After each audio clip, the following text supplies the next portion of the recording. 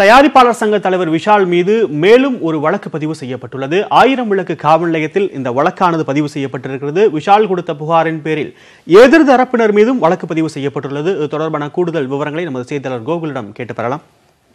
கோகுல், விஷால் மேல இப்ப கூடுதலா என்னென்ன பிரிவுகள்லாம் வழக்கு பதிவு பண்ணப்பட்டிருக்கு? ஏன் இந்த தொடர் வழக்கு பதிவு? இதற்கான காரணங்கள் என்ன? தயாரிப்பாளர் சங்க தலைவர் விஷால் தயாரிப்பாளர் சங்கத்தில் இருந்த வைப்பு நிதி 7 கோடி ரூபாயை கையாடல் செய்து விட்டதாக விஷாலுக்கு எதிரான தயாரிப்பாளர்கள் அந்த அலுவலகத்தை முற்றுகையிட்டு நேற்றைய முன்தினம் அந்த அலுவலகத்தை பூட்டு போட்டுட்டு வெளியில போயிட்டாங்க. நேற்று விஷால் அந்த பூட்டை உடைப்பதற்கு முயற்சி செய்தார். தீநகரில் உள்ள அந்த அலுவலகத்தை வாடகைக்கு எடுத்து தயாரிப்பாளர் சங்கத்திற்கு அவர் நடத்தி வந்தார்.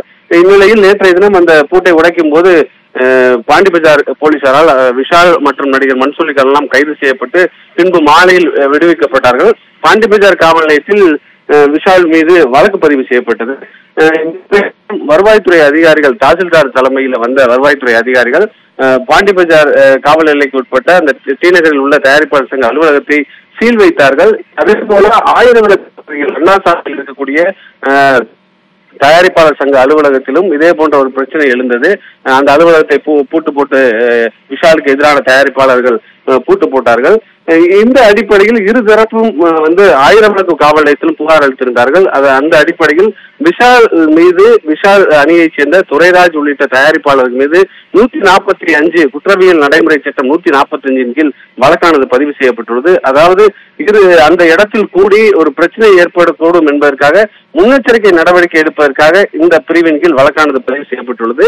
அதே போல விஷால் தரப்பினர் கொடுத்த புகாரின் அடிப்படையில் தயாரிப்பாளர் சங்க தலைவருக்கு போட்டியிட்ட ராதாகிருஷ்ணன் மீதும் ஜேகேஎஸ்டிஸ் உள்ளிட்ட விஷாலுக்கு எதிரான தயாரிப்பாளர்கள் மீதும் வழக்கு பதிவு செய்யப்பட்டுள்ளது. இரு தரப்பினரும் கொடுத்த புகாரின் அடிப்படையில் குற்றவியல் நடைமுறை சட்டம் 145 என்ற பிரிவின் கீழ் வழக்கானது பதிவு செய்யப்பட்டுள்ளது. நேற்றைய தினம் பாண்டி பஜார் காவல் நிலையத்தில் ஒரு வழக்கு, இன்றைய தினம் 1000 விளக்கு காவல் நிலையத்தில் வழக்கு பதிவு செய்யப்பட்டுள்ளது.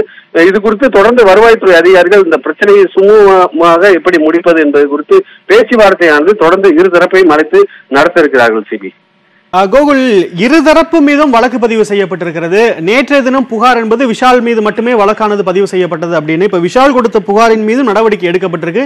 எதிர்முகாமில் இருக்கவர்கள் மீதும் வழக்கு பதிவு செய்யப்பட்டிருக்கு. தயாரிப்பாளர் சங்க அலுவலகத்திற்கு சீல் வைக்கப்பட்டிருக்கு. இந்த சீலை நீக்குவதற்கு விஷால் கோர்ட்டுக்கு நான் போவேன், நீதிமன்றத்துக்கு போவேன்னு சொல்லியிருக்காரு. இதெல்லாம் நடைமுறை சாத்தியமா? இந்த தயாரிப்பாளர் சங்கத்தில் வைக்கக்கூடிய இந்த சீலை அகற்றுவதற்கு என்னென்ன பணிகள்லாம் அவங்க செய்ய போறாங்க? அதாவது சீல் வைத்ததற்கான முக்கிய காரணமாக வருவாய்த்துறை அதிகாரிகள், தாசில்தார் தலைமையிலான வருவாய்த்துறை அதிகாரிகள் சொல்லக்கூடிய காரணம், இரு தரப்புக்கிடையே ஒரு அலுவலகத்தில் பிரச்சனை இருக்கிறது என்றால் அது அரசாங்கத்திற்கு அந்த புகார்கள் வந்துள்ளது. ஆகவே இரு தரப்பும் அவருடைய பேச்சுவார்த்தை நடத்தி எந்தவித ஒரு பிரச்சனையும் இல்லாமல் அவர்கள் ஒரு சமாதானத்திற்கு வந்தால் அதன் பின்பு இந்த சீலை திறப்பதற்கான வாய்ப்பு இருப்பதாகவே அவர் தெரிவிக்கிறார்கள். ஆனால் எதிர்த்தரப்பினர் சொல்லக்கூடிய குற்றச்சாட்டு 7 கோடி ரூபாய் அந்த வைப்பு நிதியை இவர் கையாடல் செய்துவிட்டார், முறையான அவர் கணக்கு வழக்குகளை தாக்கல் செய்யவில்லை என்ற ஒரு குற்றச்சாட்டை வைக்கிறார்கள். அதே போல விஷால் வெளிப்படையாக கணக்கு வழக்கை எல்லாம் கொடுக்க முடியாது. பொதுக்குழு கூடும் போது மட்டுமே அந்த கணக்கு வழக்கானது கூடப்படும். அப்படி இல்லை என்றால் மாதந்தோறும் எக்ஸிக்யூட்டிவ் மீட்டிங் ஆனது நடத்தப்படும். அந்த மீட்டிங்கின் போது கூட அந்த கணக்கு வழக்குகளை அளிப்பதற்கு தயாராக இருக்கிறேன்.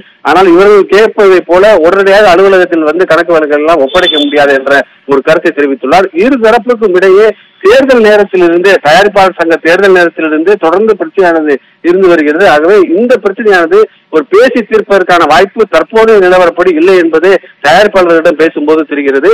அந்த அடிப்படையிலேயே விஷால் உயர்நீதிமன்றத்தில் இந்த சீலை அகற்றுவதற்கான வழக்கை விரைவில் தொடர இருப்பதாக அவர் தெரிவித்துள்ளார். ஓரிரு நாளில் இன்றோ நாளையோ அதற்கான வழக்கை தரப்பினர் உயர்நீதிமன்றத்தில் தொடர்ந்து இந்த சீலை அகற்றுவதற்கான முயற்சியில் ஈடுபட இருப்பதாக தெரிவித்திருக்கிறார்கள். அரசாங்க தரப்பில் இரு தரப்பினரும் எந்தவித சட்ட ஒழுங்கு பிரச்சனைகளும் ஏற்படாமல் இருப்பதற்கு காவல்துறை வழக்கு பதிவு பண்ணியிருக்காங்க. பேச்சுவார்த்தை நடத்துவதற்கு அரசு தரப்பில் தயாராக இருப்பதாக அவர்கள் தரப்பில் தெரிவிக்கப்பட்டுள்ளது. இன்றைய தினம் என்ன மாதிரியான முடிவை தயாரிப்பாளர் சங்க தலைவர் விஷால் எடுக்க உள்ளார் என்பது குறித்து ஒரு முழு விவரம் தெரிய வரும்.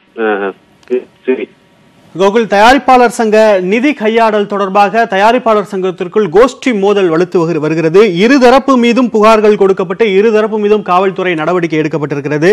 இந்த நடவடிக்கையின் மூலமாக இந்த கோஷ்டி மோதல் முடிவுக்கு வருமா அல்லது தொடருமா என்பதை பொறுத்து பார்க்கலாம். தற்போதைய நிலையில் உங்களுடைய விவரங்களுக்கு நன்றி கோகுல்.